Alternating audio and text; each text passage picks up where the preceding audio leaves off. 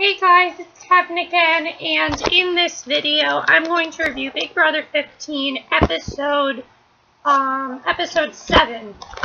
And this was an incredible episode. I mean, the house is just upside down now, and it's so amazing.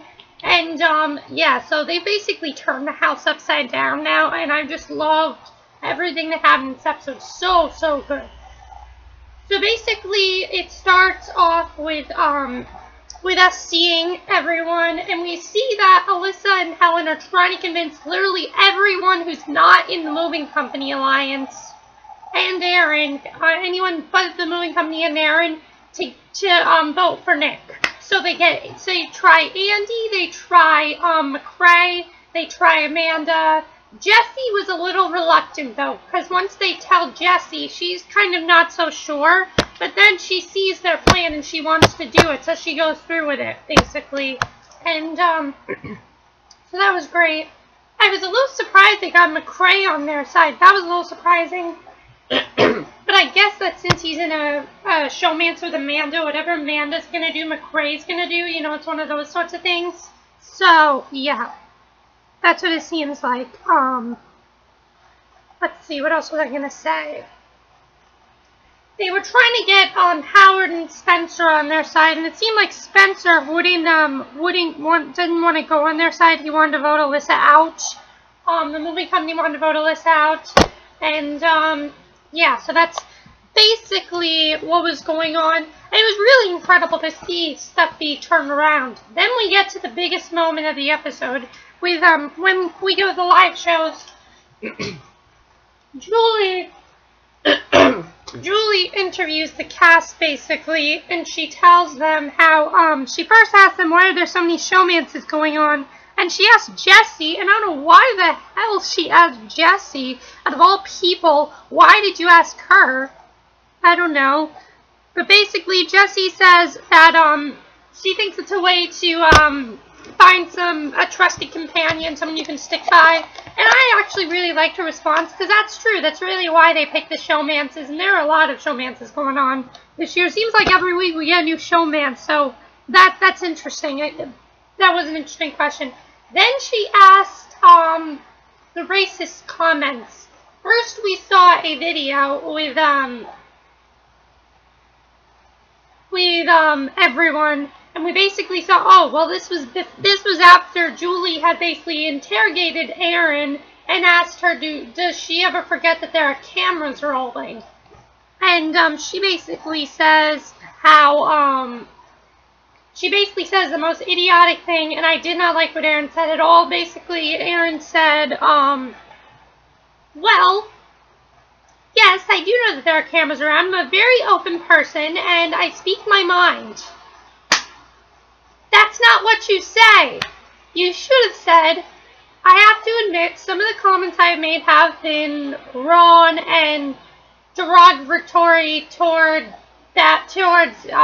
these certain people. That's what you should have said. Don't say, well, you know, I'm a very open person and I speak my mind and that's what I do. That's not what you say.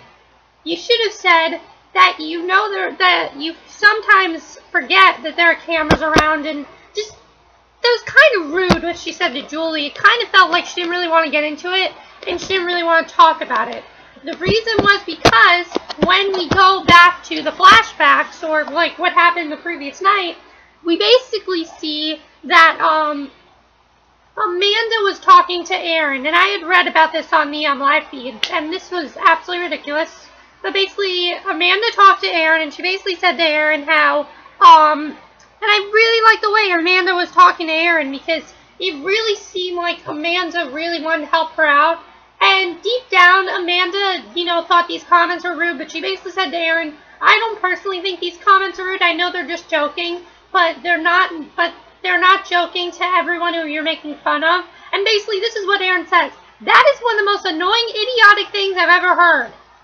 And they did not, thank God, they didn't show what she did next. She basically goes over to all those people that she said the bad comments about. She goes to them, and she says, well, you call me Barbie, it's the same thing. We didn't see that part, but seriously, Aaryn? Okay, Okay, let me tell you something, Aaryn. Everybody does that! Every blonde girl gets called Barbie or Blondie. That's nothing new. That's completely different from what you said. She had said this terrible comment about a fish tank with like the white fish on the bottom and the black fish on the black fish on the bottom and the white fish on the top. That is nothing. I mean, them calling you Barbie, what? That's not even an argument. In racist comments, you win. Alright, you win. Point taken for that. Then we get to the live eviction, and I really liked Alyssa's speech. She basically thanked everybody, and I liked what Helen said too. Nick's speech was a little weird though. Something about Band-Aids, I don't know. With Helen, I don't know. Then we get to the live vote basically. And for a while though, I was kind of worried because everybody was voting for Alyssa. Then things kind of turned around. McCrae voted for, some of the things that they did worked. McCrae voted for Nick. Let's see. Amanda voted for Nick. Caitlin voted for, Caitlin voted for Alyssa because whatever Jeremy did, Caitlin was going to do, obviously. And Spencer, though, here's the biggest shocker. Spencer voted for Nick. Thank you, Spencer. Thank you.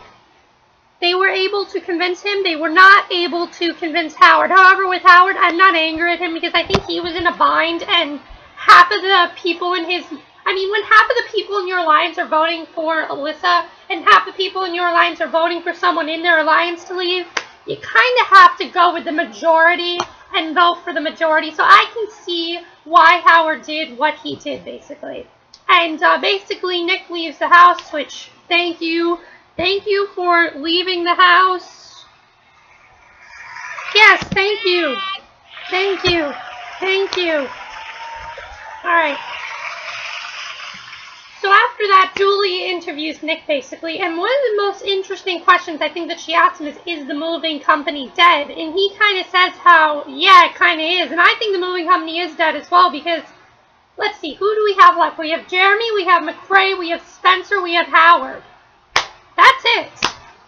Then you have all these other players now who are going to be in the Mom Squad, which I love that name, by the way, the Mom Squad. I guess Alyssa and Helen came up with that overnight. The Mom Squad, really love that name. That's really cute. So yeah, that's basically what happens. Then we get to the HOH competition. And we see, one of the things that was so annoying was that once Nick left, why the hell is Gina Marie crying? We never saw a showmance between the two of them. Why is she crying? Yeah, I get it, her crush left. But you don't need to cry over it and be a crybaby. It was really annoying. And I understand that she's upset, but you don't need to cry over it. You don't need to make it like... You're making a scene out of yourself, basically, and you do realize there are cameras around that can see you. You don't need to cry to get... I don't know if she was, but I think she was trying to get sympathy votes. I think that's what it is. I think she's trying to get sympathy, so she'll be saved next week. And if that's what she was trying to do, that is not the way to do it, Gina Marie. That is not the way to do it.